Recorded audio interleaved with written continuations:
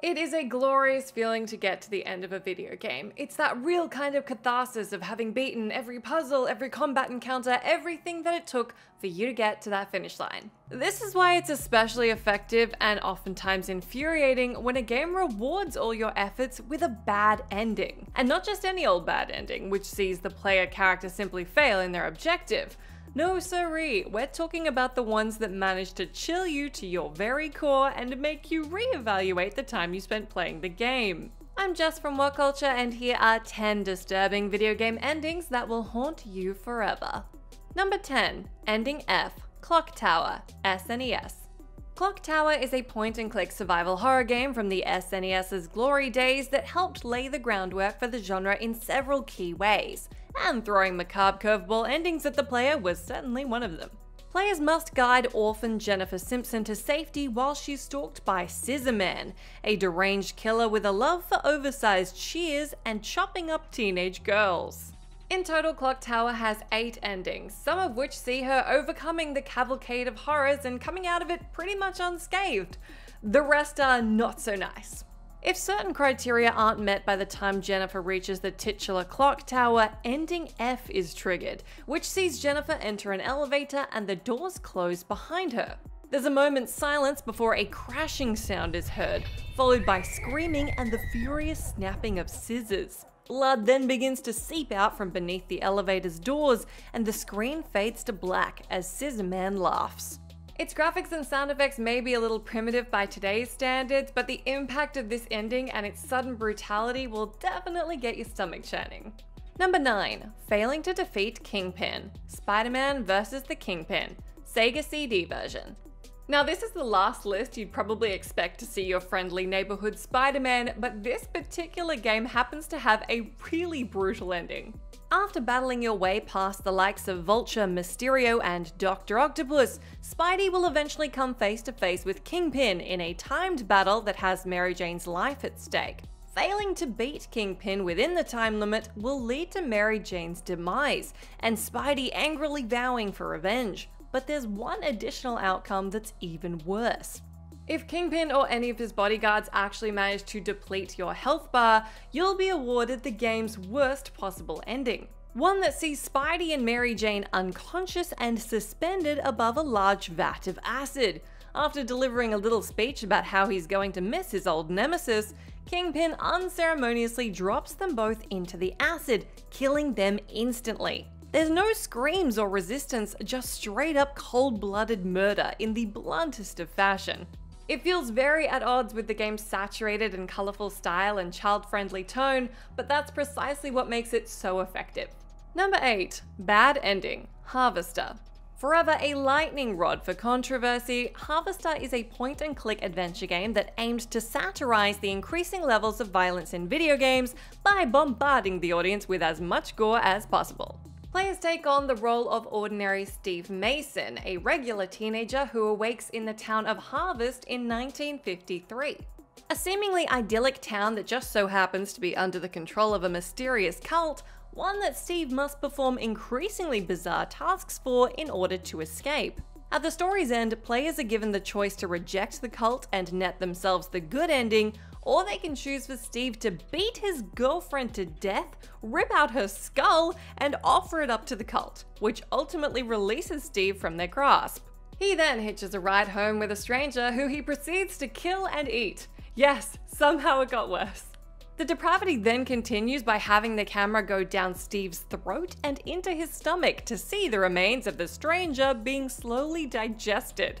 All the while his mother rants at him about how violent video games will rot his mind. Satirical or just plain sick?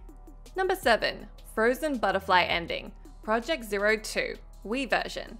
It should come as no surprise that the famously macabre series Project Zero or Fatal Frame would make an appearance on this list. That said, you may be surprised to know that its most disturbing epilogue is exclusive to its Wii remake. The version that can be found on Nintendo's little white box of joy saw a nice graphical update as well as some extra features and alternate endings that could be unlocked. The most notorious of which is the Frozen Butterfly ending, one that fans are still thoroughly creeped out by to this day. Player character Mio manages to battle her way past the hordes of ghosts to rescue her sister Mayu, only to discover that Mayu is possessed by the spirit of Sae, the game's antagonist. Sae asks Mio to stay with her in the village forever, and before Mio has a chance to process what's happening, Mayu's hands begin to find their way to her throat before cutting to black. We're then treated to a delightful post-credit scene where we're taken to a room full of dolls, in the middle of which sits Mayu, painting the lips of Mio's severed head. Lovely. Number 6. Night 5 ending. Five Nights at Freddy's 4. The Five Nights at Freddy's series is, much like Project Zero/Fatal Frame, no stranger to some disturbing content, but it's in the game's 4th installment that you can find perhaps the nastiest ending. Unlike previous titles, the action doesn't take place inside a themed restaurant. This time around, players are trapped within the dark confines of a young child's bedroom, controlling said child as he checks his closet and the nearby hallways for the most terrifying animatronics known to man. That alone is scary enough, but as you progress through each of the game's levels, or nights as they're referred to in-game, you begin to slowly piece together the story of a timid and often bullied child who is forever at the mercy of those around him. What starts off as simple name-calling and pranks becomes something far, far worse. This all culminates in an event known as the Bite of 83, which sees the child being picked up by his brother and his cohort of equally nasty friends, and having his head placed inside the jaws of a Freddy Fazbear animatronic, which proceeds to bite down and crush the poor child's head. Further endings do expand on this further, but fans will never forget their first time witnessing the bite. Number 5. Failing to stop Kaneshiro. Persona 5. Whilst there are several uncomfortable scenarios that will unfold if you're unable to stop any of Persona 5's resident scoundrels and scumbags, perhaps the nastiest comes if you fail to stop Kaneshiro.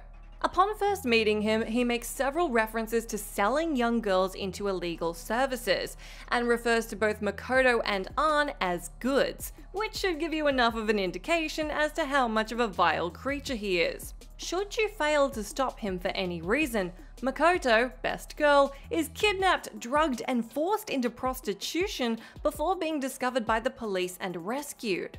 Throughout her drug-induced stupor, she kept repeating the name Joker, which leads the police directly to you. To make matters worse, not only does Makoto suffer a truly terrible fate, but Joker is then shot and killed whilst in police custody, making this one a double whammy on unpleasantness that could have been so easily avoided. All the upbeat acid jazz music in the world isn't enough to wash away the ickiness that this ending presents you with. Personally, I've completed Persona 5 and Persona 5 Royal and never knew about this ending, and now I wish I didn't. Number 4. Impregnating Alma. Fear 2. The Fear series seems to have slipped away into obscurity as of late, but for a lot of gamers that played it in its heyday, it is a cult classic for a reason.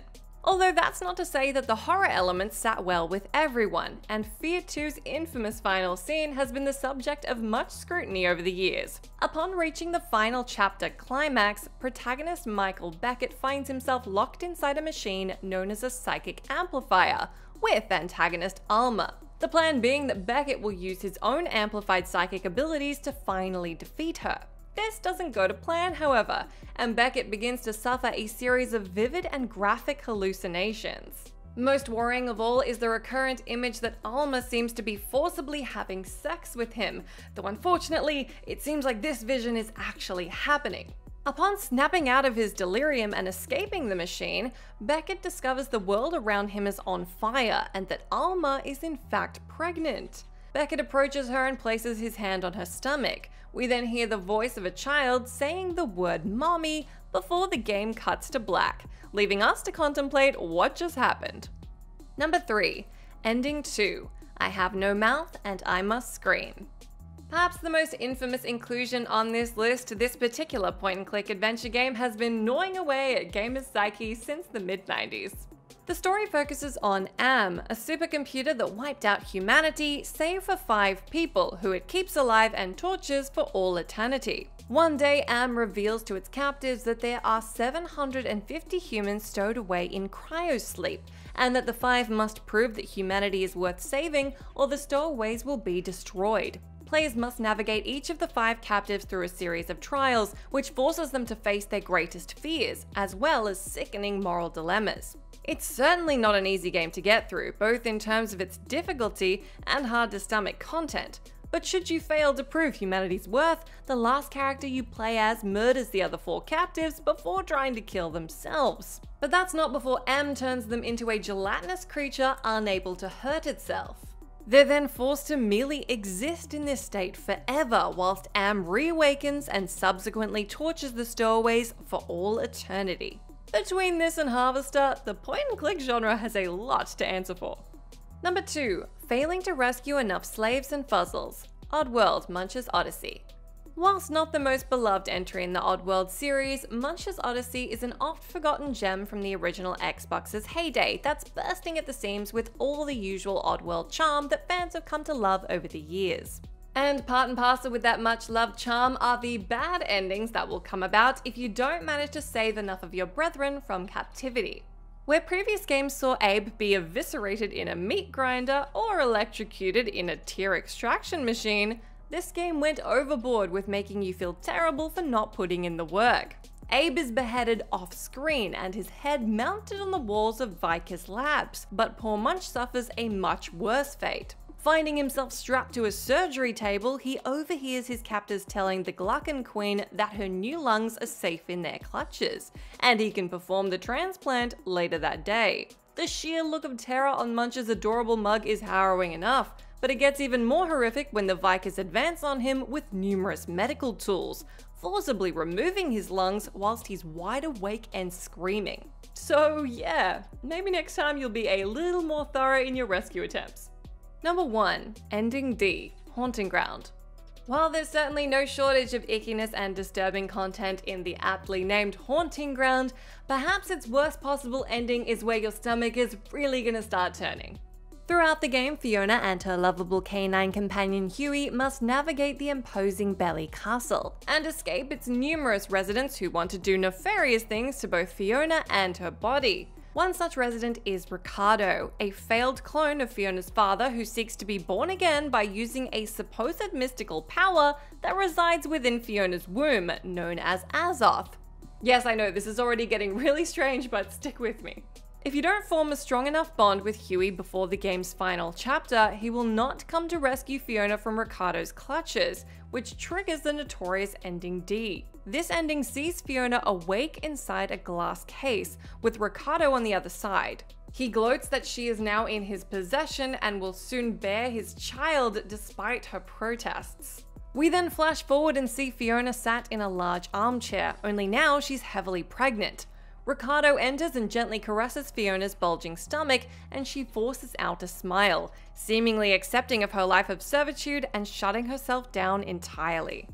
And that's our incredibly horrifying list. Do let me know down in that comment section if you can think of any other disturbing video game endings that have haunted you forever. As always, I've been Jess from What Culture. Thank you so much for hanging out with me.